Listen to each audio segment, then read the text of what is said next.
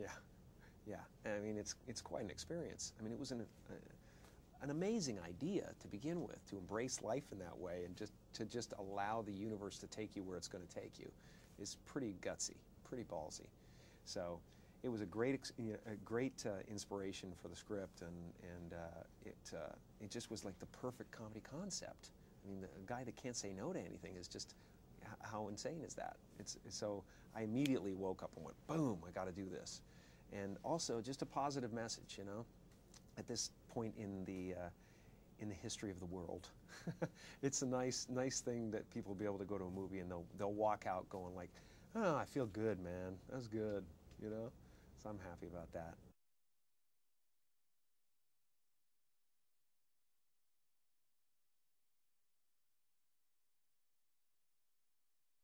Yeah, well, he's a real character, and he's got a real relationship, and he's got real friendships, and all that entails. So that was important to make that authentic. And you know, sometimes I come at a movie from a place of total disrespect to the medium, and this wasn't one of those times. But the concept made it, you know, made me kind of be able to do both things, which is like to have a real character within a story that allows me to be insane and make wild choices. So it was really great.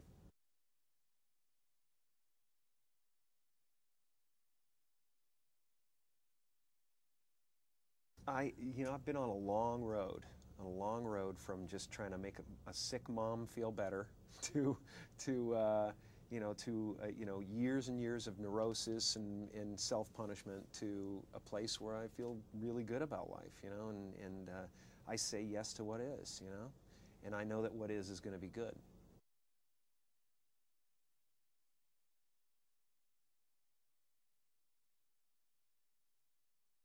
Yeah, very much so. I mean, yeah, like this character, you know, I deal with that a lot as a theme in my movies, is people who start out in a selfish place and a fearful place, and are forced to open up to life, you know. So it's a theme for me for sure, and yeah, I've definitely done that in my life.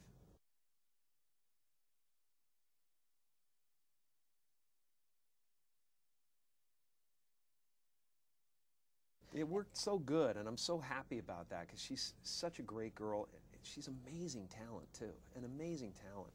I mean, she came in with those songs she had written herself. I mean, there was things written in the script that were, you know, just kind of marked the spot.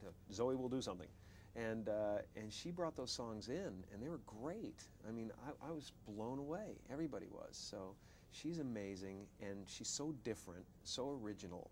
You know, her cadence and her way of talking and her essence is so different from me that the two together somehow were just really nicely complementary. And you always hope that's going to work, you know, chemically in a story.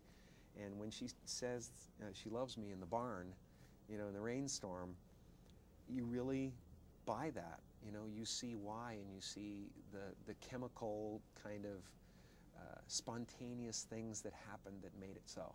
I think she's going to have people imitating her. I think she's a real original. She's her own person completely. She has a very comfortable way about her. She knows who she is.